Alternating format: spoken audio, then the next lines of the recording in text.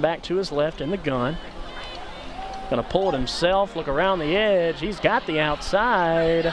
Gonna turn upfield and touchdown, Starkville.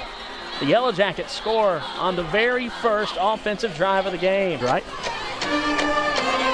Immediate pressure, but he's gonna loft one deep up to Turnipseed, and it's gonna be caught inside the 20 at about the 18-yard line. Fantastic turnaround catch from J.D. Turnipseed. Running back to his left in the gun. Gonna pull it himself, look around the edge. He's got the outside. Gonna turn upfield and touchdown, Starkville. The Yellow Jackets score on the very first offensive drive of the game. Grandjean fakes the throw quickly. Pegues has only one man to beat, and he's in for the end zone. Fantastic play call that time, and a great fake from Peter Grandjean. If we could just go back and watch the quarterback on this pass play, Cody. Yeah, that was the wizardry. 18 seconds here on the play clock as the ball is snapped. Jay Stevenson steps over a man, makes another miss. Can anybody bring him down? And he's going to go out of bounds, or at least be ruled down at about the 1-yard line. As quick as this drive is going, it means your defense doesn't have to be out there long when you're having long, sustaining drives, which will keep Starkville's defense out there for a while. Haven't seen a signal yet. PA said touchdown. I haven't seen a signal, though. I was going to say PA said touchdown, but now the scoreboard says touchdown. 10 on the clock if they can stop Starkville on this play.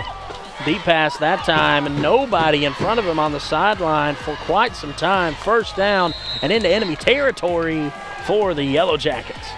Isaiah Witherspoon able to bring that one down for the big gain. Petty going to try and take it himself, finds a hole, makes a man miss, walks in, untouched. Touchdown, Starkville. Trey Petty shook that man out of his shoes. Petty going to take the snap, look downfield, this time again to Witherspoon. He's going to try and leg it out. Touchdown, Yellow Jackets. I'm sorry, that is not Witherspoon. That's Braylon Burnside with his first touchdown of the night. Grandjean handoff this time to Pegues. That one's going to be a first down, but he fumbled.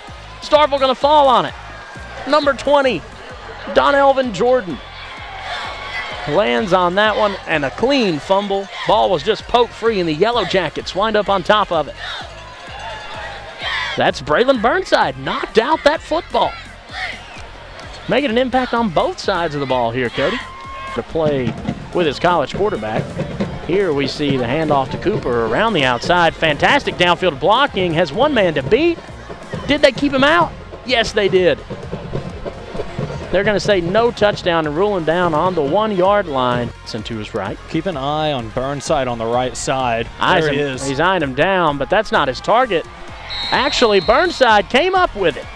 My goodness, the pass is tipped by Philip Swan, and Braylon Burnside winds up coming down with it. I'm not sure if Swan was the intended target or if it was a bad throw. See it here.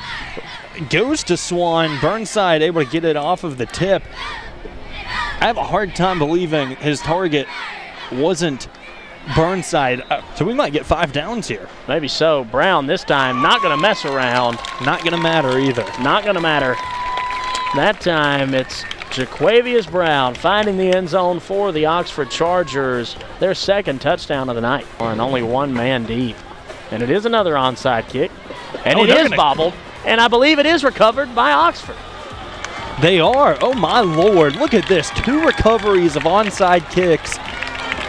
This is impressive. And standing in the shotgun, pockets collapsing. He's got Yellow Jackets all around him. Going to try and fight him off. No avail. You know, Brown came out of the pile with that ball. If we get a look at it here, I think Grandjean handed it to him. Well, it looked like Brown was trying to rip it out of his arms to get going.